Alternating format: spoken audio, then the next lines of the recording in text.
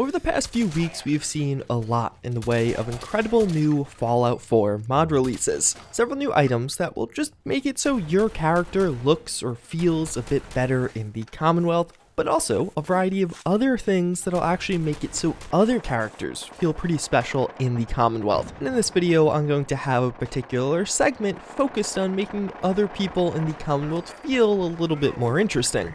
In this video, I'm going to be going over all of that and a little bit more, a look at some of the best new mods to come out for Fallout 4 over the past couple of weeks. And considering Steam is now hitting new player highs with so many people quarantined in their homes, it's a pretty good time to download some of these mods. And I should have several videos actually focused around many of you that are probably looking for some new games to play, or in this particular instance, new mods to experience with those games. If you guys enjoy the content, you can leave a like or subscribe, but firstly, let's look at how we can make your character in Fallout 4 a little bit cooler or just more interesting overall. First and foremost, we have a new outfit mod from Newermind 43 that's simply titled Stalker. This is a very cool and actually very simple outfit, and as you could probably tell, very Stalker inspired. This is pretty modular and broken up into several different pieces, so you could have it look exactly how you want, or even mix and match some objects from this one with other armor mods out there. But to me, it's one of those outfits or armors that just fits in really well with the post-apocalyptic Commonwealth we find with Fallout 4. It features a couple of different customization options, or a spiked / non-spiked version of the jacket. And although some of these can be a bit more on the dramatic side, I honestly think just the default base version or some of the similar styled camos are where this outfit looks the best. And on that note, I think it does look pretty good. It's one of those outfits that will just look really well in experience throughout Fallout 4, whether that be on you or even some of your companions. But as I mentioned, that past one is pretty modular. You could just use some parts of it. So if you wanted to, let's say, use the Tactical Fast Helmet, you could actually use this as a tandem mod with Stalker. The Tactical Fast Helmet is going to be basically a tactical helmet for Fallout 4. Although this particular helmet stands out as, in my experience, this is probably the most highly customizable helmet that I've ever seen for Fallout 4. You have basically all the attachments you would want, working night vision, whether it be in the up or down position, counterweights on the back of the helmet, flashlights on the helmet. And for all of these, there is a ton in the way of customization options. And this also features several different face masks, also with different skins, to kind of just add a little bit on top of it. This helmet's pretty cool because you start with just a very normal military looking helmet, what you find most military members using right now, at least in the US.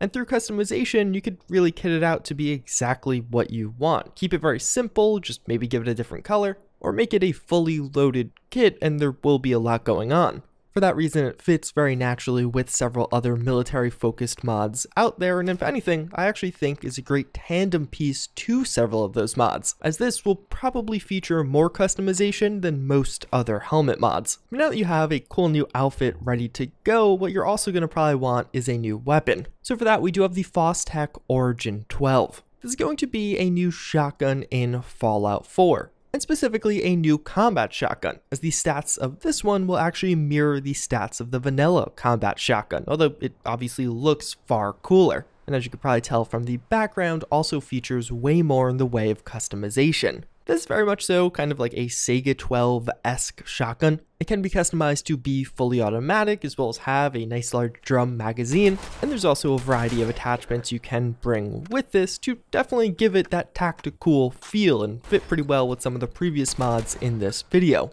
And frankly, from there, it's going to be fairly subjective. If you like the look and feel of this one, you'll probably enjoy it in Fallout 4. It's not doing anything crazy or super different as far as weapon mods go, but I think it's pretty appealing just based off the design alone. Which, speaking of things that are appealing based off the design alone, we also have several mods that will change other NPCs in Fallout 4. And actually, with this first one, I am giving a huge shout out to any mod authors out there to actually bring an update to this. So what I'm talking about is the highly underrated Gunner Outfit Pack, which just didn't get enough downloads. What this will do is add in a ton of awesome looking gunner outfits into Fallout 4. So many different ones that I literally can't show you all in this video, just because there's so many different combinations. There are 30 outfits, as well as 23 hats, helmets, and 3 separate masks. Many of these do have intended uses. It'll be a helmet meant to go with the specific outfit, but for several others, you could definitely mix and match them and they'll look absolutely fine. And as you're seeing in the background, a lot of these look really cool. Many are repurposing vanilla assets, sometimes with retextures or other modifications, and some are definitely more custom, but I would say all of them fit in extremely well with the Gunners and will make them a far more interesting faction. The one major problem is this actually isn't integrated into the level lists of the Gunners, at least yet. So partially I wanted to show off this mod because A, it's cool, but B, I'm really hoping somebody can help out the mod author behind this one or just create a tandem mod to make it so this does flesh out the level list of the Gunners, as I would argue it'll be a huge improvement. It'll definitely make those Gunners look a lot more interesting outside of just the typical military fatigues and combat armor. So a really awesome mod, one that I think could be really taken to the next level with just a simple level list integration, something the mod author has mentioned being open to but doesn't really know how to do himself. But in a very similar vein, we also do have the Institute EXO Suit. This isn't quite as large, actually just adding in this one singular armor, and more or less what it was designed to be was a hybrid between a regular armor and a power armor, basically a heavy Institute armor. This will be worn by Institute operatives, a replacement for synth leaders.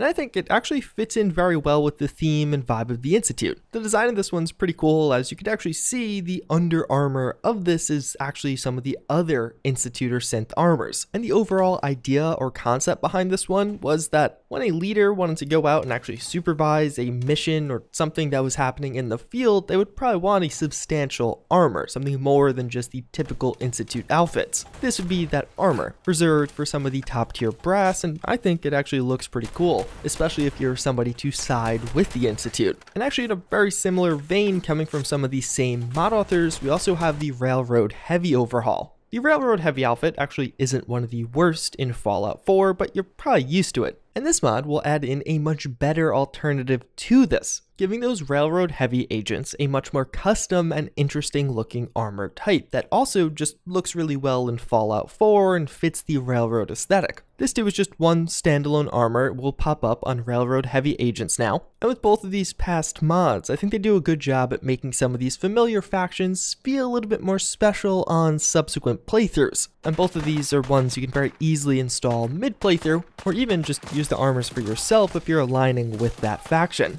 Although last but not least in this category, we have another very exciting and interesting one, that with the SMR Mutation Club, standing for the Super Mutant Redux Mutation Club. So at this point in time, this mod is actually very simple. What it's going to do is add in several pretty good looking reskins or retextures of Strong. That of course being the super mutant companion you could get right now in Fallout 4. There are 3 options to choose from, each of which having its own unique design, and I think actually being pretty cool. They all are 3 distinctive options, some of which actually being lore friendly based off certain vault experiments or where the FEV virus originated. But one of the reasons to get more excited for this just overall is this is actually from the original mod author of Super Mutant Redux, which if you never heard of that mod, it's basically the definitive Super Mutant Overhaul mod, adding in a lot as far as weapons, armors, new mutant types, and he's basically using this mod page to ship different smaller bite-sized mods, as he describes them, that will act as a larger future update to Super Mutant Redux. On the mod page, he has details for several of his plans that should be on the way, with the next update actually containing a vault pack,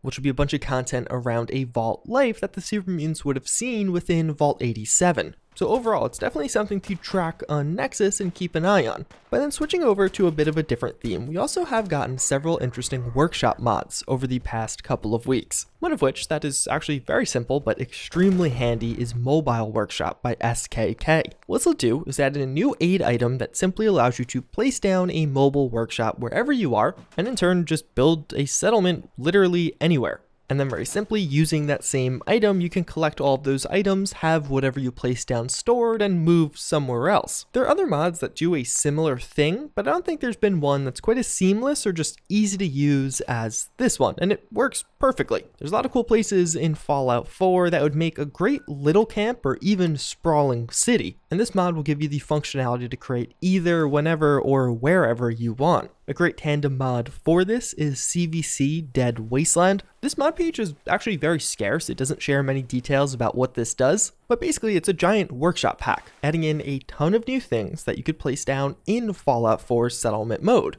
Many of these are actually prefabs, entire guard posts, entire houses, or a wide variety of just structures you might find around Fallout 4 by default, but technically couldn't place in workshop mode previously. It includes several pieces that you could build into larger structures, but being very modular, so you can make a big bunker or a little bunker. And if you are somebody who spends a lot of time building, this is definitely a good one. It has a nice variety of different items or objects that fit in well with Fallout 4's world, and many which actually already appear in the world, but now will pop up as very nice things you could place down at your settlement. And actually a ton of guard posts, that's another category this really fleshes out. And it's one of those mods that fits in pretty well with something like Sim Settlements, as you could use some of those interior plots on several of these houses. Which, speaking of Sim Settlements, we also just saw the release of the Sim Settlements Mega Pack Year 3. This is the third of these, but if you're not familiar with what these are, it's basically just a collection of settlement plans, that being what actually is used to populate plots in Sim Settlements. This Year 3 pack contains 120 plans, so with just this one simple download, you could make your Sim settlements look significantly more custom. This one in particular actually has a lot of very unique or different content. Many of these have already been released in the past, so if you downloaded the individual mods, it may look familiar. But if you're just a casual user of Sim Settlements, downloading the core mods as well as these mega packs is a great way to make them feel a little bit more custom, or just some of the plots look more interesting. And again, with this one, there is a lot of uniqueness. It's definitely one of the standout ones, at least to me. But overall, that's pretty much going to wrap it up for this video. Hopefully I inspired you to download at least one of these mods, or even just Fallout 4 in general. There's still a lot of great content coming out for this game, and a lot of stuff to get very excited about. But as always, again, I thank you all for watching. I hope you enjoyed this video. But with that, I hope to see you all next time. Later.